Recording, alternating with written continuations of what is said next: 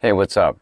So I wanted to show off my studio, but also I wanted to specifically show you my Fire TV. Now, as you can see, it's not very big, but there's a reason for that. My studio is pretty tight. It's a pretty tight space. It's about 25 or 6 feet long, and it's 10 feet tall, and then 62 inches wide. So it's basically my wife's old walk-in closet. She traded this with me if I would turn her one of the bedrooms into giant walk-in closet, fully accessorized with IKEA stuff. I'll show that to you sometime. It's a girl's paradise if you're a diva.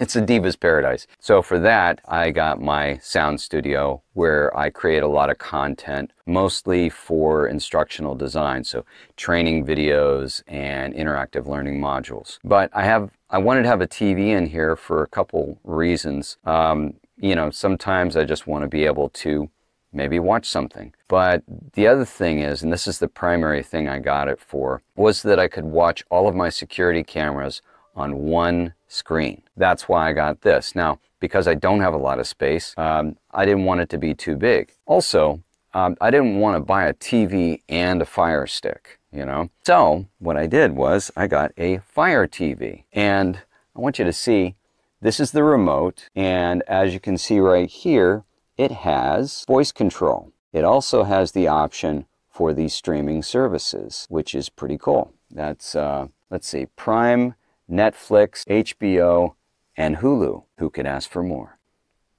Yay! There it is.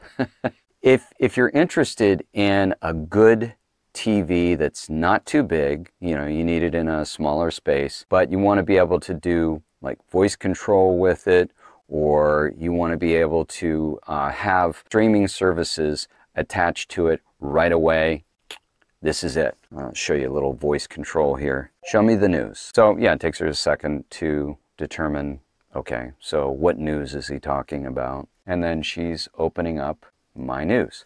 I've got all of my TVs, my smart TVs, and my Fire Sticks in sync with each other, so they all have the same apps that they share. It's not like one TV's only going to have certain ones and the other TV.